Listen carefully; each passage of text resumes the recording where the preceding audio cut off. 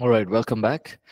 So we've almost come to the end of this chapter. Let's look at practical ways how we can implement this to make the local church a place of community, a place of belonging. Uh, One is create a sense of belonging within the house of God. The local church should be more than a place where people attend service. It should remember the son and the servant mentality. The son doesn't come home only to get food and sleep. He belongs there. Same way, you and I, we belong to the local church. We serve in the local church. We're not doing God a favor. Yes? Right? When we are waking up early in the morning, sound and setup team, going early, 6 a.m., they're not doing God a favor, but they will be honored for their hard work. They do it because they belong to the church. They belong to the family. Now, is it easy? I really appreciate the sound and setup team here at APC because it's not easy. Nobody knows who they are.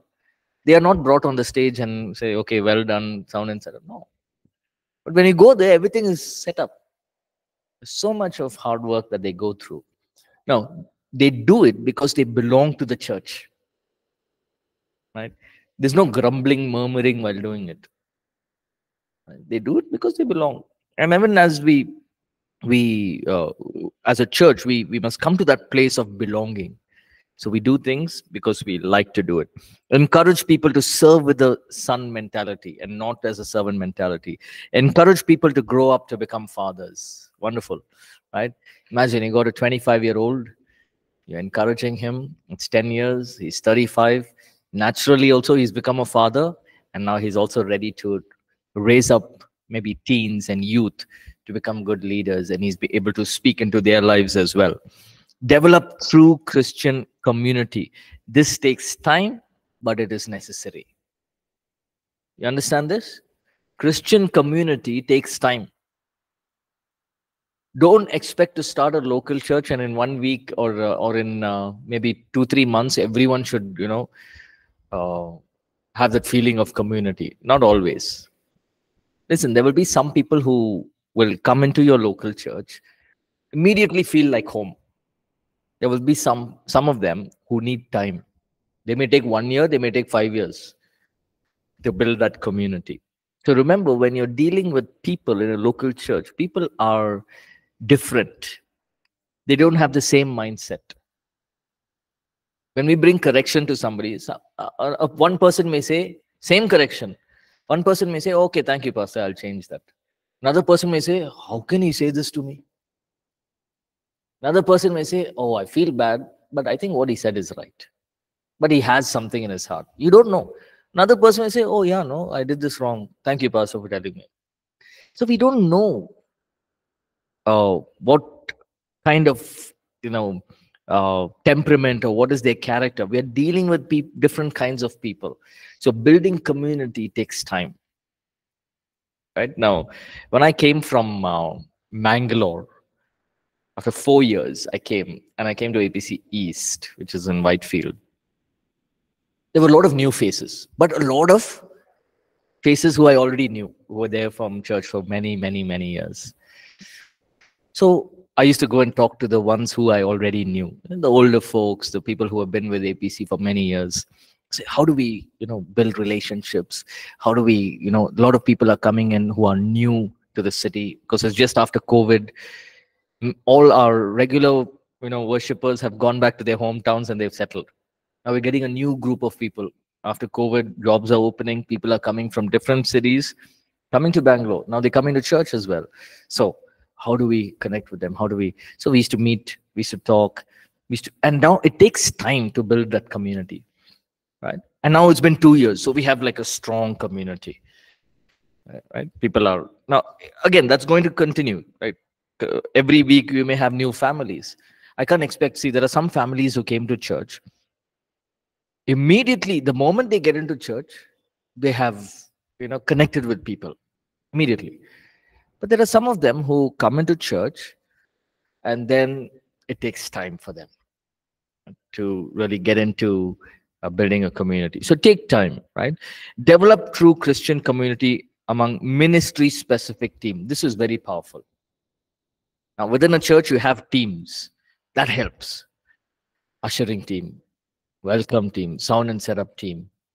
Get people involved in teams. Now, the moment you're in the team, you've already, you're building community, you're building friendships, right? Life group, you're building friendships, right? So it's not only Sunday service, right? For example, some of the men in our men's ministry, some of our men, they go on a Saturday early morning. They all go to a certain place, to a park. They do jogging, exercises, go have breakfast, spend some time, stay till about 11 o'clock in the morning. They go early mornings, 6:37, about 3-4 hours. Exercise, have a good breakfast, go back home, building fellowship, building community. This is apart from church, right? Now, challenges to be prepared for. Not everyone who are part of the local church may see the need to be spiritually connected. Have you seen people who attend church and by the time you say amen, they're not there? Right? You've given the benediction, amen, they've gone. Why? They don't feel the need. Now, it's not like they're wrong, right? It's a challenge. And it's something that we should take it up as a challenge and say, hey, how can we connect with them? Now, there may be a young couple, right? They've come to church. It's a big church, 500 people. Oh, I feel lost here. But as leaders, as a community, I must be willing to see, okay, this is a young couple. They've come to Bangalore. They've come from a ministry background. They attend a church in maybe a different city. So how can I get them connected to church? I need to first see if I can, connect them to a life group. There are many times when we have identified people like this, young couples especially, and we see them, hey, they've already been part of a church for many years, right? Serving also in their previous church. So we immediately get them connected to a life group, give them about 6 to 8 months or at least a year, and then we make them life group leaders.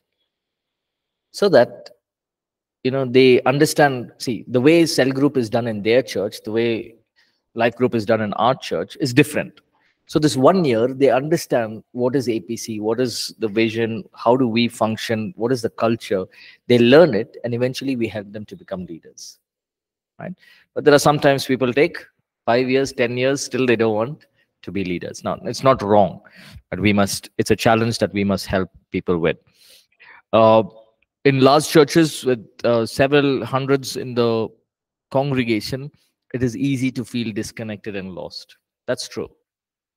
That's why we have to come up with teams, something that we follow in APC. We have connect team, we have life group teams, of course, youth teams, just trying to, get everyone involved. You may be in a different part of the city, get involved, right? So for example, the youth are all over the place, right? So we have youth boys life group, youth girls life group. Youth have a lot of meetings that they have, youth missions, monthly youth meetings, right? Sam can give you more details on that, but there's so many things happening, so they can get connected, right? So it's available for everyone. We don't say only Richmond Town people come here or only these people come. No, anyone can come. You're in the age bracket, come. You know English, you don't know English, come. You come. You are part of the church, you come. And we, as a church, thankfully, right, we don't look at people by what they do, how they speak. No, doesn't matter to us. You are part of our family, you're part of the church, you come. Connect with us. Now, that's the most we can do. Right now, as a youth pastor, Sam cannot go to every house and knock, please come, we have youth meeting. He cannot do that. He cannot afford to do that.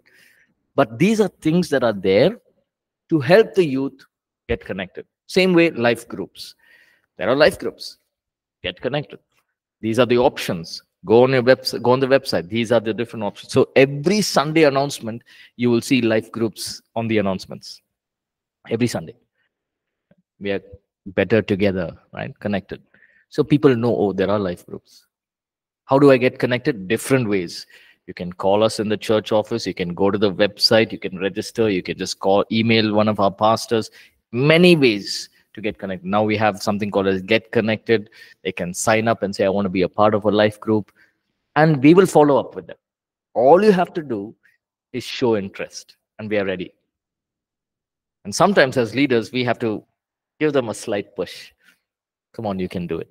Right? That's our part. So these are challenges. One more challenge here: danger of people forming cliches and elite groups. Now, groups are important, right? Uh, Groups are important within the church.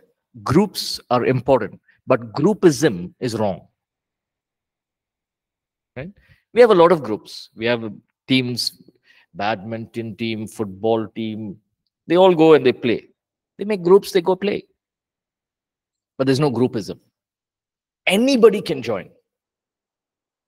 Anybody can join. Well, there's no groupism. There's no, you only if you're fit into this criteria, only if you have attended church for 3 weeks, you can join. No, nothing like that. Anyone can join. Part of APC, you've even attended once, you can join. Right? So making groups is good. Groupism is wrong. But there are times when this can happen if we are not careful. Groupism, or just setting apart, having groups in different places and having your own agendas. That will be wrong. Right? So let's get into the next chapter. Now, the first one, the local church. So remember, there are about 10 pillars, if I'm not wrong. So we looked at first one, the local church, the body of Christ. Then we looked at the family of God, the local church, the family of God. So chapter 10, the pillar of truth, is the third aspect, right, as a church. Now, 1 Timothy chapter 3, verse 15. Let's read that. Anyone can read that, please? 1 Timothy 3:15, yeah.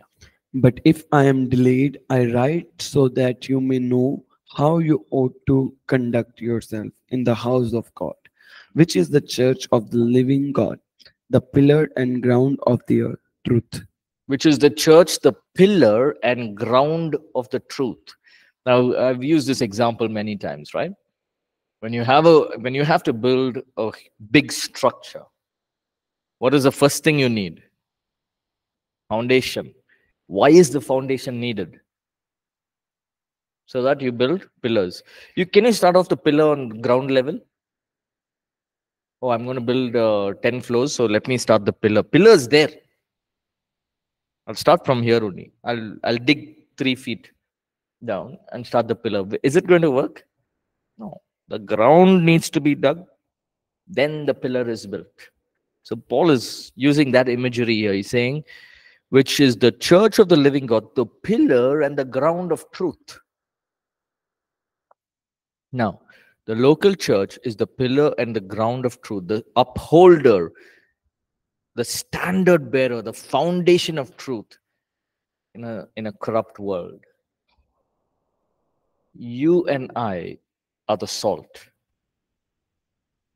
We are the truth. And when we go, we impact the world. The church is the pillar of truth. So, as a pillar of truth, what is it that we must do, right? So we're looking at this now. John 17:17. We are aligned and committed to the truth. Sanctify them by your truth. Your word is truth. Now, the local church must be aligned and committed to the word of God, the truth. It is the word of God that helps us get a good foundation. So you imagine this, you plant a local church, evangelism, events, conferences, all of that is important, but not as important of teaching the truth of God's word. Because what does the word do? John 17, the sanctify them. Jesus is praying for his disciples. He's saying, sanctify them by the truth. Your word is truth. So, as pastors and leaders of local church, we must be uncompromising in teaching, ministering, and upholding the word of God unashamedly. When asked to speak about current issues, we speak in boldness, we speak in confidence, upholding what God's word says. If someone comes up to me and asks, "Eh, does God, I am, I am gay. Does God love me?" I'll say, yes, God loves you, but he hates that sin that you are committing. And he wants to change your life. I have to uphold the truth. Does God love you? Yes, he loves you. He loves you just as the way he loves me. The truth of your God's word is God so loved the world that he gave. You're part of the world, he loves you. Very simple. But there is sin. You're not living in obedience to God's word. So he despises, he hates that sin that you're living in. But there's a remedy. If you confess your sins, he is faithful and just to forgive you. So he can change your life. So what am I doing? In a world where people have different opinions, I'm holding on to God's word. I'm understanding the person, what they're going through, but I'm also not deviating from the truth. I'm saying, what you're doing is wrong. But God has a remedy for this. God can change your life. Uphold the truth. Be aligned and committed to the truth. You know, I would always say this. As leaders, learn to get into God's word. This is your foundation. Your gift is not your foundation. You understand this? Your gift and your talent cannot be a foundation. It is something that helps you. It's like the wall surrounding the pillars, but it's not the pillar. Gifts can be acquired, gifts can be lost, in the sense it cannot be nurtured. If it's not nurtured, it's just going to be dormant. But the truth of God's word is what we need. As leaders, go back to God's word. Ask God to speak to you through the word. It is this truth that can help you and I stand. And then when you raise up your own local church or local church community, life group, whatever you're doing, make sure that the word of God is being taught. Right? Because it's the word that penetrates. It's the word that can change people. We can say 1,000 things, but one word of God from the scriptures can change a person's life. Right? So be aligned and committed to the truth. Raise up people who will be upholders of the truth. John 17:15 through 19. I do not pray that you should take them out of the world, but that you should keep them from the evil one. They are not of the world, just as I am not of the world. Sanctify them by your truth. Your word is truth. And you sent me into the world. I also have sent them into the world, and for their sakes I sanctify myself, that they also may be sanctified by the truth. Look at Jesus, so powerfully he's saying this. He's speaking, he's praying to the Father. He's saying, Father, I'm not praying that you take them out of this world. Keep them in this world. But as you keep them safe from the evil one, they are not of the world, just as I'm not of the world. Sanctify them by your truth. Your word is truth. What is our responsibility as leaders? My responsibility, your responsibility as leaders in a local church is to keep preaching, teaching the word of God week after week after week after week. Whether people like it or no, you preach the word. If you have assigned 45 minutes to preach, preach. Now, don't have a local church with 45 minutes worship, 15 minutes testimony, 15 minutes announcements, and 10 minutes word. Because it's time up. You know what will happen? The church will have no foundation. It'll be a weak church. And you'll not be able to raise up leaders who will uphold the truth. So, make sure that as we raise up leaders, you raise up people who will, hold on to the truth of God's word. Now, Every Sunday, the more we preach, the truth will minister to them. They'll go back to their workplaces, wherever they are working. They will uphold the truth. They will uphold, hey, I heard this in church that, for example, money laundering is wrong, bribing is wrong. So I heard this in church. So I don't want to be somebody who will bribe others or cheat others or deceive others, because I learned on Sunday. Pastor preached about it. Or I learned in a life group. Life group leader said, it's in God's word. And we read the word. So I don't want to do this. You see what's happening? Now you would have preached and you would have gone home and you're preparing for next Sunday. But the word is still ministering to that person. And he's going to his workplace and upholding the truth of God's word. Right? Our role is to empower, to equip people in God's word. It's the word that can change people's lives.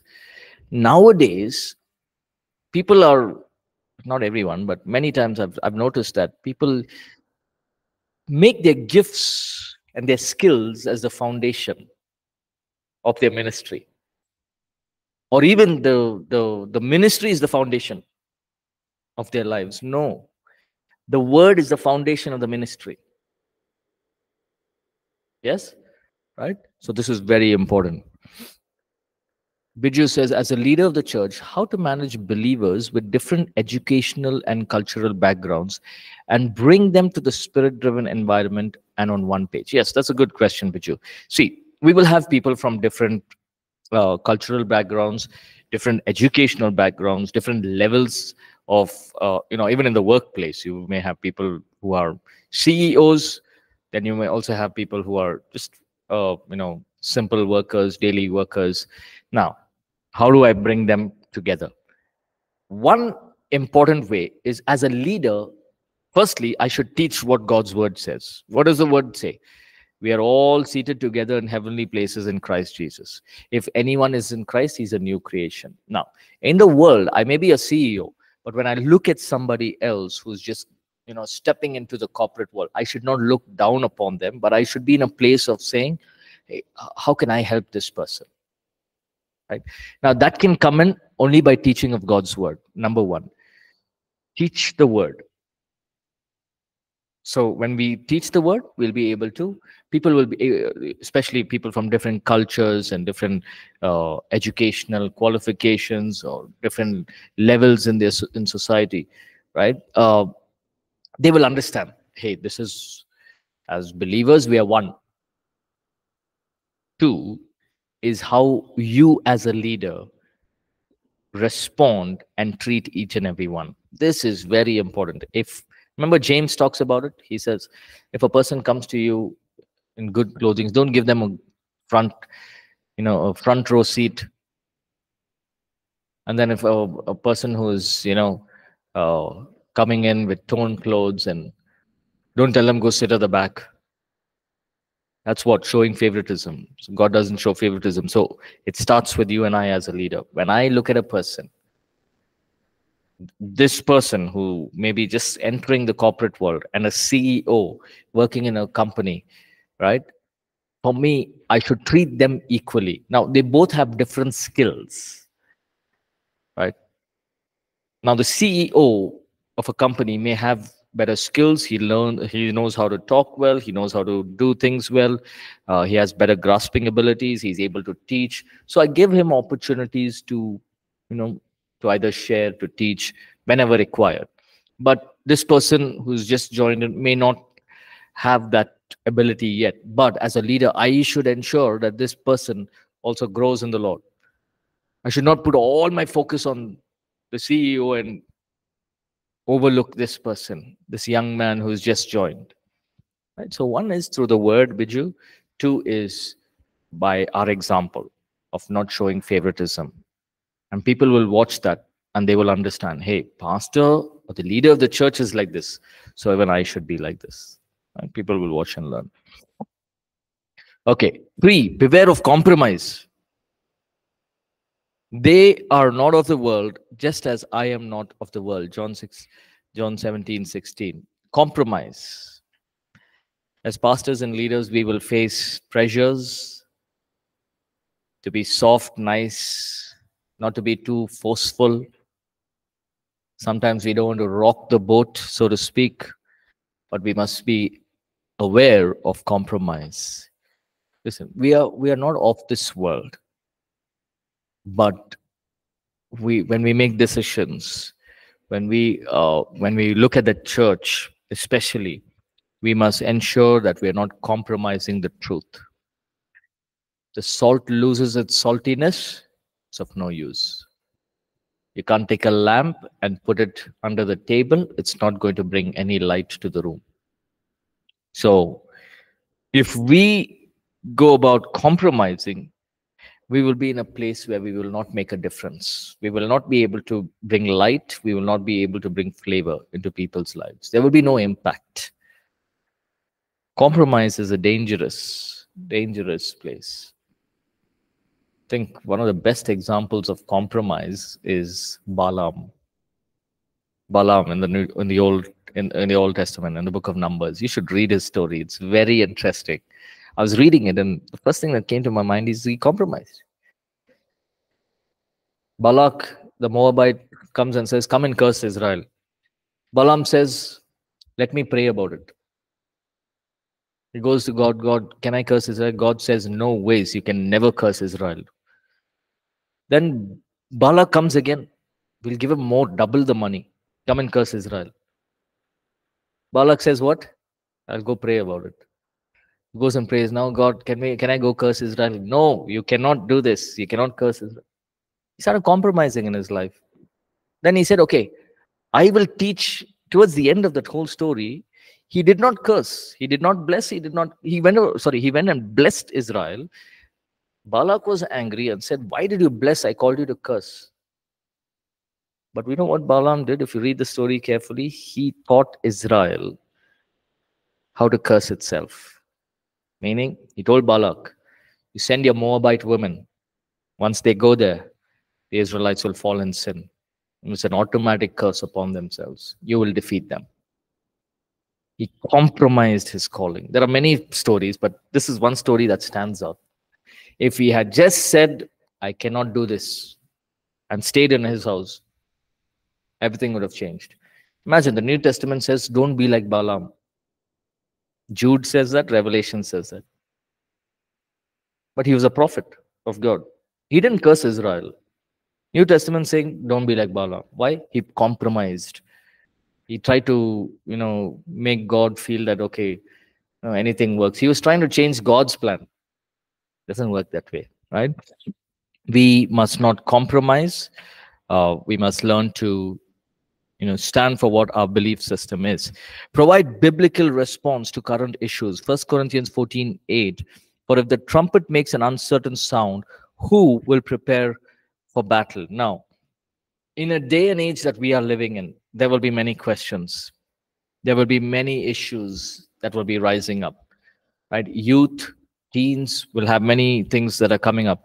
Our answers must be clear, precise, and not with uncertain sound. Now, this may not be easy, but this is something that we must develop, and something that I'm trying to learn is to learn the ability to answer questions with the Word of God. Now, I can give answers, but I must be able to, defend with the Word of God. So I want to learn to do this, right? So, because it's very important as leaders, we provide solutions through the problems that we are facing, people are facing around us. Go back to God's word and defend it by God's word, not just random answers we are giving, right? So how can there are practical ways that we can help by doing this? Ensure teaching from the pulpit is sound, strong, and uncompromising. Pulpit preaching should be strong. 2, address real life problems and issues. Remember, we talked about faith and science in I think it was 23, 22 or 23. There's a sermon on faith and science, and now we're talking about Revelations, right? We talked about the book of Acts. So we talk about issues that are happening, right? Current day issues, and encourage believers to live by the truth. Uh, encourage believers to engage in the society meaningfully, encourage believers to take up opportunities of that bring kingdom values and kingdom perspectives. Now, challenges, complex issues may arise. Now, some places we need to really get in deep, hear from God, and be able to answer good questions. Popular opinion may grip people. Now, this is an opinion one person may have, or sometimes people watch a lot of things on social media, and there's a certain kind of opinion. If a pastor dresses in a certain way, nowadays the youth want to dress in that way. Why? Because they do that. Right? And I mean, there's nothing wrong about it. What's happening is it's starting off with the dress or the clothes, and then it becomes whatever they are teaching, whether it's right or wrong. Then it goes into the appearance. Then you begin to really watch what they're speaking, and then we believe it. Now, if it's a false doctrine, we are in trouble. And then, as pastors and leaders, now they are sitting in India and watching a sermon that's happening somewhere in a different country, but the damage is being made. So then, as pastors and leaders, we have to, really be able to get people to understand the word. What does the word say? We're not telling them, hey, don't listen to them, listen to me. No, but we bring out the word. What does it say? Right? The voice of compromising Christian leaders may be louder than others, but we will have to stand for the truth. Right? So, as the local church, we are the truth. We are the pillar of truth. If we are not strong enough as pillars, we will crumble and fall. And that's not what God wants. Right? As a local church, we are raising up people, make sure that the word of God that is being taught and preached is making the church, the local church, strong. Right? So many of us will go back to our hometowns. We're part of the church. There will be a lot of things, a lot of events, conferences. All of that is there. But in all these things, right, make sure the word of God is being taught. Don't be ashamed of the word. Right? Now, if you're having a youth meeting, don't worry about what the youth may feel. Make it engaging, make it interesting, yet don't compromise with the truth. If you're ministering in a cell group, make it engaging. Make it in a way that they understand. Use a lot of examples, but don't compromise on the truth. Right? On a regular Sunday service, make the service nice. Right? Good to have all good sound system, lighting, LED screen. All that is good, but don't compromise on the truth. That is the word of God. All right? So we must always keep this in mind. Let's get into chapter 11. It's kind of a short chapter, but we'll just quickly go into this. We should be able to finish this, right? The local church. This is the fourth aspect. Okay, what is the first one? The local church. Check your books. It's all right. The local church is go back to your if you go right in front on your contents page. Yes, go ahead. First one is the local church is the body of Christ. 2 is the family of God. 3, the pillar of truth. Fourthly, the local church is an army. Now, look at this. You've got family and then you got army. It's like opposite, no? Family is love, care. Army is attack. Right? Now, let's read a few scriptures here. When we say army, we engage in spiritual warfare. We're not fighting against each other, okay? The army means we are engaging in spiritual attack. So, Philippians 2:25. Yes, can anyone read? And also we'll read 1 Timothy, both those verses. Philippians 2:25. Yet I considered it necessary to send to you Epaphroditus, my brother, fellow worker and fellow soldier, but your messenger and the one who ministered to my need. 1 Timothy 1:18. This charge I commit to you, son Timothy, according to the prophecies previously made concerning you, that by them you may wage the good warfare. Yeah, read the next one, sir. 1 Timothy 6:12. Fight the good fight of faith, lay hold on eternal life, to which you were also called and have confessed the good confession in the presence of many witnesses. All right. So we see that in all three verses, and there are plenty more verses. But in all these three verses, you see the aspect of warfare or fighting. Right? Philippians, he says, be a fellow soldier. In 1 Timothy 1:18, he says, wage the good warfare.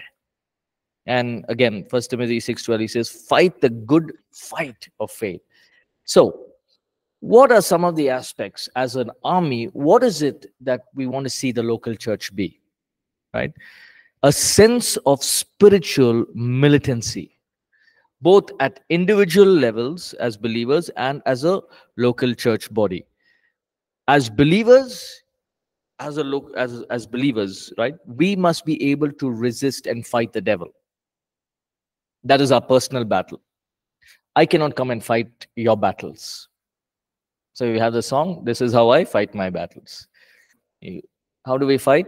We get down on our knees, we pray, we go back to God's word, we fight our battles. God may give us different kinds of battles to fight, but on a spiritual level, each one of us must learn how to fight our own battles. Right? Then, as a local church, we need to live in this sense of spiritual militancy. We are in a spiritual conflict. Right? Now, the devil will come with a lot of temptations. He may have different kinds of ways to tempt us. We thank God. In Ephesians 6, he says, we use the shield of faith that will quench every fiery dart of the wicked one. So there's a sense of spiritual militancy. Do you see military soldiers just, wandering about, their minds just blank, just looking? Do you see them that way? They're on high alert. Especially, if you go up in to the line of control, that's one of the most active places of militancy there. Soldiers can be sleeping with their guns. The moment you touch the gun, they wake up.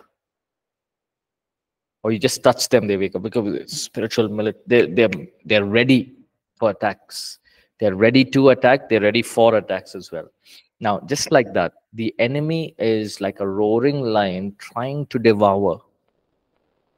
Have you seen lions, and especially how they take their prey? Very careful. They're hiding behind a bush, right? They'll be hiding, they'll just be watching. And if there's a deer that's running around, they'll not just go and jump on it. They're watching. They're watching its every move. Is it going to rest there? Is it still thirsty?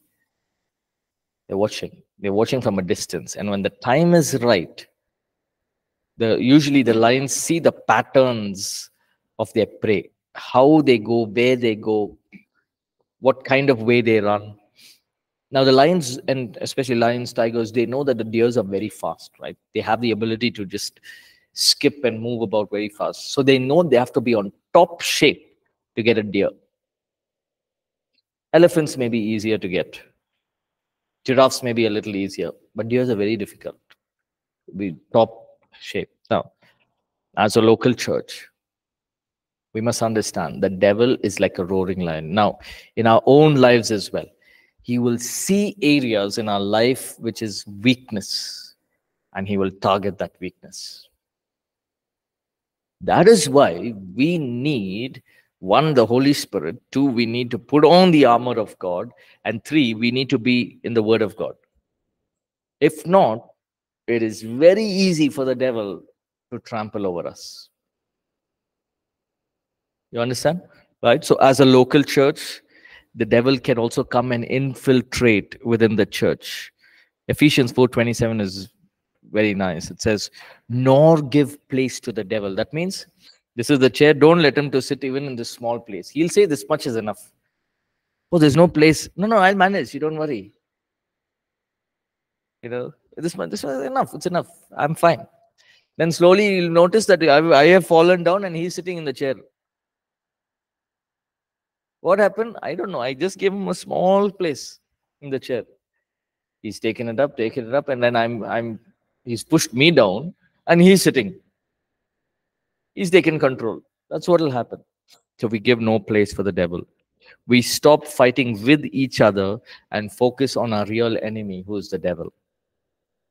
I love what Paul writes in Ephesians 6:12. He says, "For we do not wrestle against flesh and blood, but against principalities, against powers, against rulers of the darkness of this age, against spiritual hosts of wickedness in heavenly places."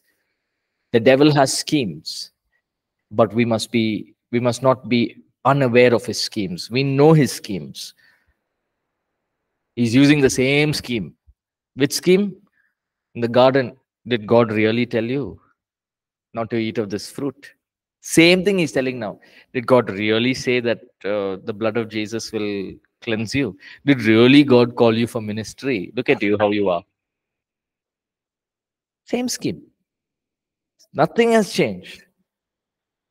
Right? It's the same thing. So we must be aware of it. The battle for souls is a spiritual battle. So, knowing it's a spiritual battle, how do I, as a pastor or a leader, train up people to fight that battle? Can I just go now for example, next month I decide I want to join the army. Can I go and I say, okay, I want to join army? They'll say, okay, what can I do 10 rounds? By the time I finish one round, I would have fallen down. Oh, I'm tired. Say, you can't join the army. Why? I've got the height. You've got the height. One is you're not strong enough. Two, you're not fit enough. You need to be physically fit. Three, you've not done any kind of training. How can you join the army just like that? No, you can't join the army. So we must understand that if I have to join the army, I should be trained for it. So if I am sending people to fight a good fight of faith, I must train them on how to use the weapons that God has given. A soldier is trained how to use their gun. They don't get up and then when they're 10 years old start using the gun. They are trained to use it. How to use it, when to use it, everything. They're trained. So as believers, we train each other in spiritual warfare. We train them. We tell them, hey, this is how you must pray. This is how you must fight your battles. Remember that we are armed and dangerous.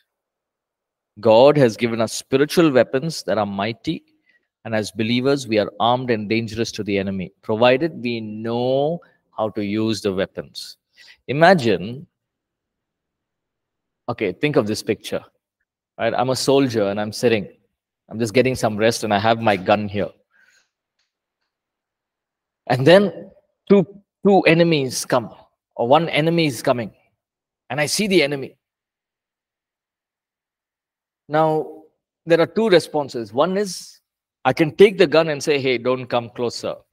I can attack you. Or I can just get scared and run away. Now, if I get scared and run away, the enemy is wondering, hey, he had a gun with him all this while. Maybe he doesn't know how to use the gun. That's why he ran away. He doesn't know how to use. He's just sitting there with the gun, but he doesn't know how to use it. Now, God has given us the weapons. We are sitting with the weapons. But when the enemy comes, if we run away, what does it show? That means we don't know how to use the weapons. So we need to learn to use the weapons and to understand that, hey, I am armed, I am dangerous, because we have weapons. What are some of the weapons we have? The name of Jesus, the greatest weapon. The word of God. The Lord Jesus was tempted just like you and me. What did he say? It is written, it is written, it is written. He used the word of God. 3, the blood of Jesus and the completed work of the cross. When we talk about the cross, when we stand on the cross, the devil is already defeated. The book of Colossians says he made a public spectacle of the enemy, destroying, disarming his power. right? Our position in Christ. Are we a servant? Are we a son? What are we? Our position, right? We are seated with him in heavenly places. We are a child of God. We are co-heirs with Christ Jesus. That's who we are. The full armor of God is our, again, spiritual weapon that we use. Now, Paul writes and he says, you put on the armor. We have to put it on. I cannot come and say, hey, please put on your helmet. No, enemy can come anytime. Where's your shield? It's in my room. Where's your breastplate of righteousness? I forgot, it's in my hometown. No, you have to have it all ready. You have to put it. And then when you're all ready and you put it, the enemy will come. You'll be able to fight. Otherwise, we cannot stand a chance against him. Right? Prayer and intercession. Prayer. Praying, see, I always say this. The devil is he's fine if you go to church, come every Sunday. He's fine with it. The moment you decide to pray, the moment you decide to fast and pray or just pray, he will do all that he can to stop you from doing that.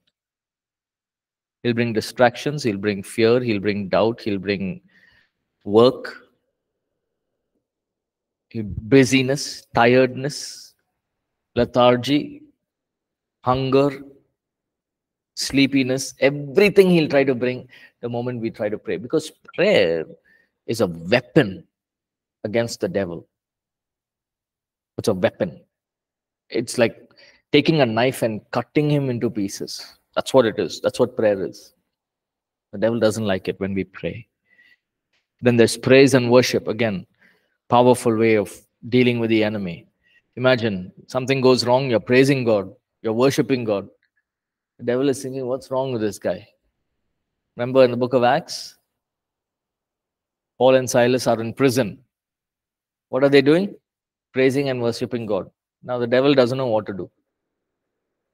I beat them up, I put them into prison, still they are praising. Over. The enemy was destroyed that moment itself, he has defeated. Repentance and righteousness. Our right standing with God is a weapon. The word Satan means accuser of the brethren. He's going to accuse. You did this, you did this, you did this. But you and I are the righteousness of God. Yes, I've done many mistakes. I've asked for forgiveness. And I'm washed by the blood of Jesus. So right now, I'm the righteousness of God. I have a right standing with the Father. These are weapons that we use. Right? So we'll stop here. And then next class, we will get into anointed for battle. Right? Just a quick thing before we close. For the next course, that is BC206, Ministry of the Evangelist, Pastor and Teacher, we will not have a class today. But I request you to please just go back and read from whatever we have learned. And then we will meet for this class because I have another task that has to be fulfilled. I'll finish that. So we will meet again on Friday for Ministry of the Evangelist, Pastor and Teacher. Is that okay? Right? Okay. So let's just close and pray. Father, we want to thank you so much for teaching us, Lord, from your word. And what a joy it is to understand and know, Lord, that we are part of your kingdom, part of your church, oh God, your body. We are your family. We are we are the pillar of truth, oh God. And now we are an army. Lord, empower us, equip us, teach us to walk in these attributes as a local church and as individual believers, oh God. We thank you for teaching us. We commit this day into your hands. In Jesus' name we pray. Amen. Amen. Amen. All right. So next session we won't have. We'll meet next Friday. Thank you, everyone.